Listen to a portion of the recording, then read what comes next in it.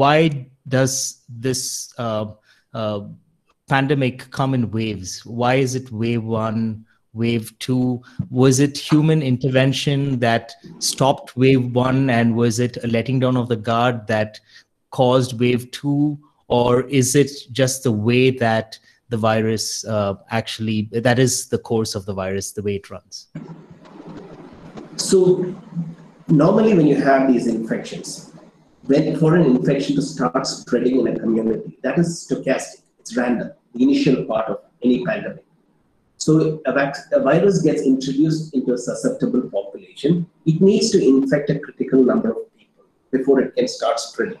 But once that happens, it's like lighting a tinder bomb. Pandemic takes off.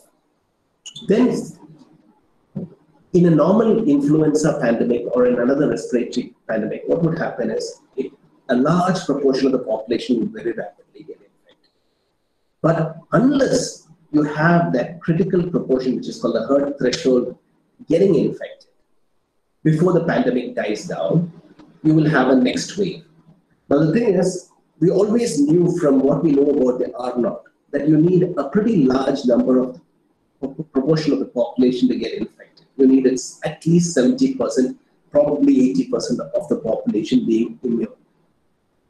But we are not very clear why the pandemic died or the wave died. But this is something that we know happens, especially with organisms like the SARS-CoV-2 that we're dealing with. Technically, it's called the over-dispersion phenomenon. That is, these are spread through what we call super spreader events. It's not like a uniform spread across a population. There are some people, some situations that spread the virus rapidly, and there are many others who are infected with the virus who won't spread it to more than one other person. For a pandemic or for an infection to happen as an epidemic, each person on an average needs to infect more than one person. That's the logic. If one person can only transmit it to one other person, it becomes an endemic disease. If one person on an average spreads it to less than one person, over time the pandemic will die.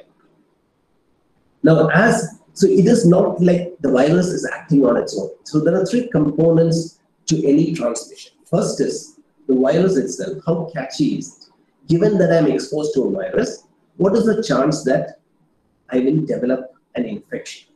The second thing is about myself. How likely am I, given that I'm exposed, am I going to develop the disease, right? And then there is, if I am the one who's giving the infection to somebody else, what is my contact patterns? Am I distancing myself? Am I wearing a mask? All of this. And if I don't come into contact, if I'm a hermit living in one room all through, it's unlikely that even if I'm infected, I'm going to spread it to a whole lot of people. But if I'm a hawker on the road and I'm infected and I meet 40 other people, I'm very likely to spread it to them. And then in the context of the environment, if I'm in open air, it's less likely that the virus will travel from person A to person B.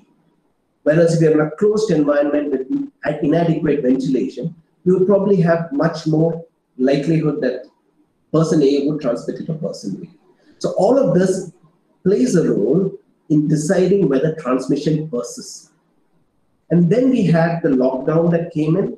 We had non-pharmacological interventions put in place. Those could have had a role to play. Plus, like I said, these are stochastic events. Me transmitting to another person, one super spreader transmitting it to 100 other people, determines whether or not the pandemic propagates.